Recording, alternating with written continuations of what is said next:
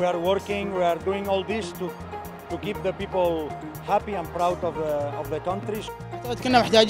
I think we needed this long period without the pressure that we feel here. I think all the players are ready.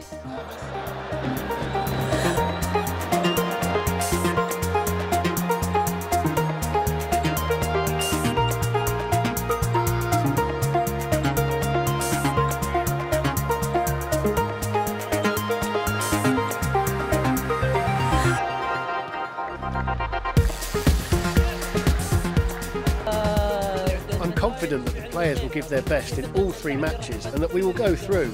We will give a performance that will be up to the level of the organisation of this World Cup, and we will make our country proud.